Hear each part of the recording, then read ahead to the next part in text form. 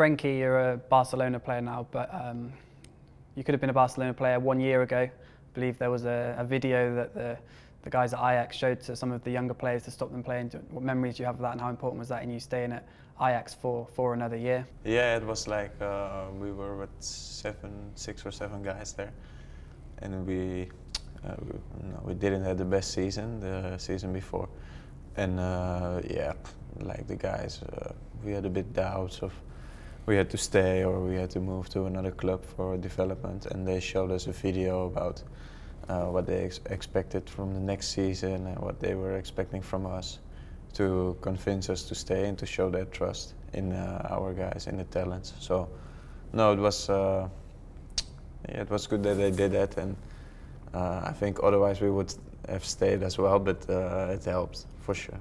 It was an historic season last year for Ajax, winning the double, getting to the Champions League semi-final. What was it like to be part of that side?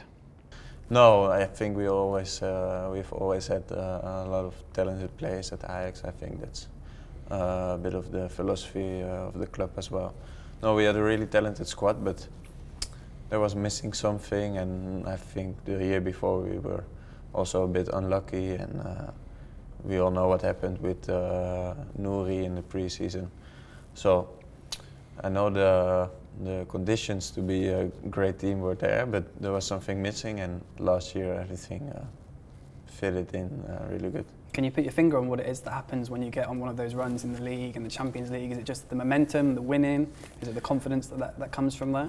Yeah, I think it's a bit of everything, but I think it starts with that we had a really talented and squad and just a lot of quality players. I think the idea of how we wanted to play was really good, the vision, the tactics, and then when you fit that together, the tactic was really good, and we had a lot of quality players.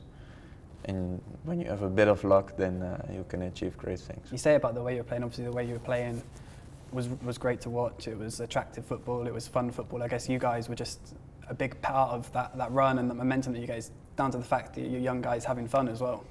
Yeah, we had a really a lot of fun, of course, because I think it was a special team, not only for the qualities and the tactics, but we were a bit of a it felt like we were friends playing together, and no, it was an amazing season. Obviously, the standout games were the wins at Real Madrid and at Juventus to get to the Champions League semi-final. How were those games specifically for you? I mean, they must have been great fun to play in. No, I think those are the best memories. We became champions. That was for our, how do you say it?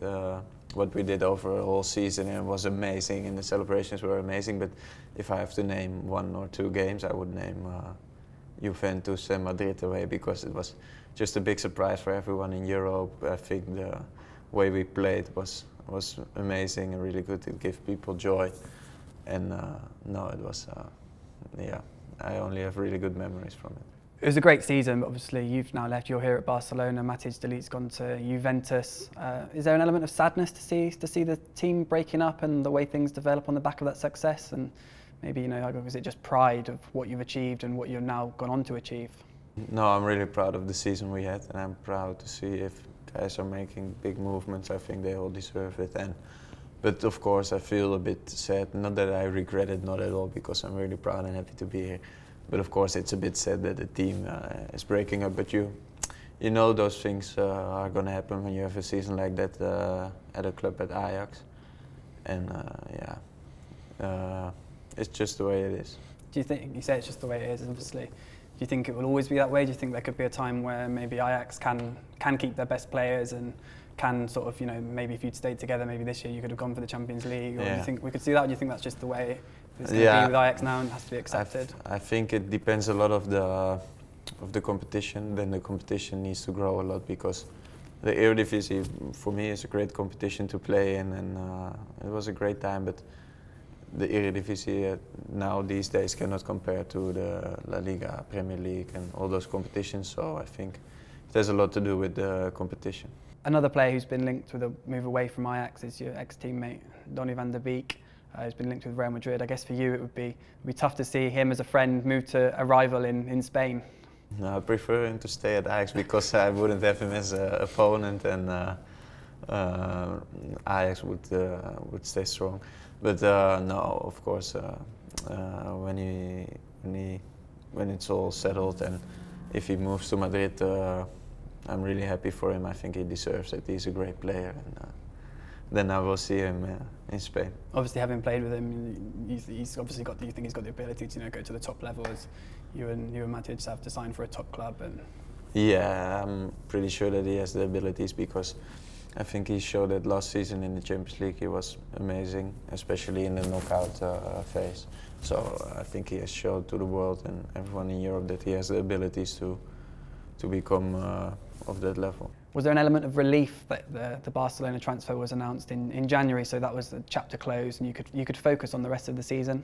For me, it felt really good to close the deal in January because then, what you said, all of the rumors were behind us and I could just focus on Ajax. Before that, I could just focus on Ajax as well, but it was just a nice feeling to know what was coming next year.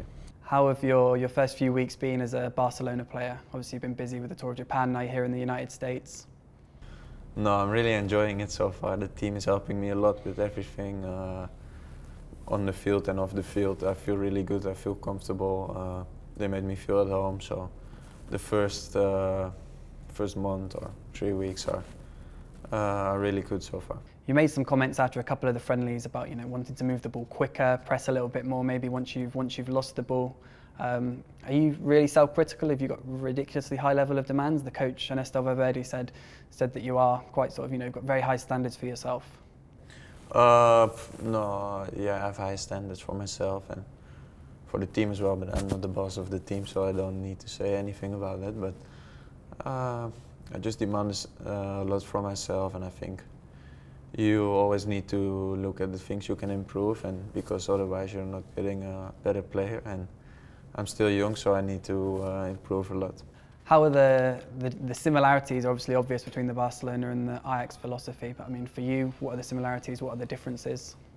No, I think the philosophy and the idea of the clubs are the same. They want to be dominant, want to have possession a lot, want to enjoy the fans and everything. But I think there are not big differences, but there are some differences in the way of playing. I think it's normal, every club plays in a different way, but you can compare them for sure because the idea and the vision of the club is the same, but the way of playing is a bit different actually. But I'm playing with so much quality players that it's more easy for me to fit in the team. How does Frenkie de Jong like to relax in his free time? Yeah, I try to do a lot, I try to do some things for myself in the gym and everything. But in pre-season you always need to be a bit careful because you have to gain fitness, and it's a bit, the trainers say that it's a bit dangerous to do some extra stuff, so I just need to be patient and wait for the season to start, and then I can do a lot. Not go too hard too soon. Yeah, because they're saying otherwise you get injured. Does that perfectionism that you have, to achieve even more, to be even better on the pitch, does that extend to your life off the pitch? For example, if you're cooking something at home, or is it just something that's on the pitch? No, not at all, not at all. I'm just a person who can relax at home, and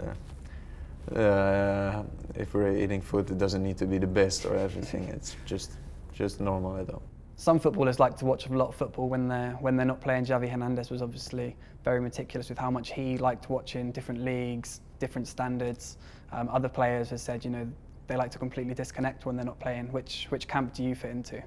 No, I'm watching a lot of football. I like it because football is is a big part of my life. So I like it to watch football, and no, I'm planning to still doing it. You watch most of the European leagues and stuff, and yeah, I'm watching a lot of football, like the big European leagues, Dutch football as well. So it's an exciting time to be part of the Dutch national team after a couple of failures to qualify for national tournaments.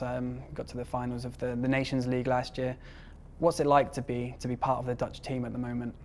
No, it's really good. I think we have a lot of talented players, some world-class players as well. So the future is looking bright, or how you want to say it.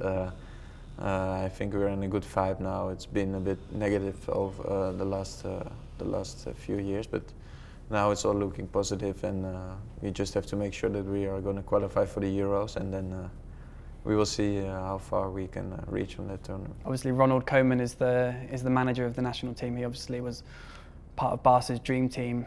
What's he like as a coach? What's your relationship like with him? And I guess he was obviously important in you deciding to come to Barcelona when you were weighing up the options that you had to leave Ajax. No, of course. I asked him for advice on my choice for a new club. He was really enthusiastic about Barcelona, I need to say, but no, of course, as a coach he's really good. He's just he gives the team confidence. Tactically he's strong, so no, I think we're all really happy with him.